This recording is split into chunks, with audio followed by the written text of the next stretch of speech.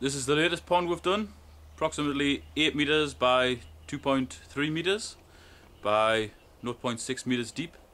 It's meant to be a reflecting pool. As you can see, you can pretty much see the sky in it. It's nice and calm. It's not filled quite full yet because we're still waiting for the cement to harden on the tops, but by the end of the week it should be fully filled up. Look nice. To construct this pond, first of all, we dug a hole, which is generally a good start when you're digging a pond. We dug it slightly bigger than we needed to, and then we put a concrete slab in.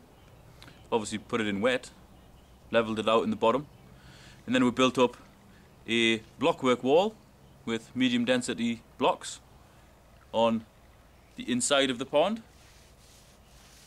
Put the liner in over underlay, and then built up the outside of the wall with reclaimed housing stone.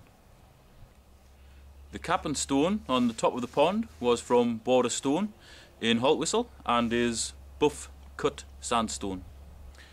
The liner we've used is 1 mil butyl rubber over 300 grams per square metre underlay. It's a polyester underlay. The filters in this pond are two OASE Filtral 5000s, all in one self-contained filters. Each one has an 11 watt UV, so this pond should stay crystal clear. We were held up pretty badly on this job. We started it in November, but then we had at least 6 weeks of really heavy frost and also deep snow as well, which put a stop to it because obviously we couldn't cement when things were that bad.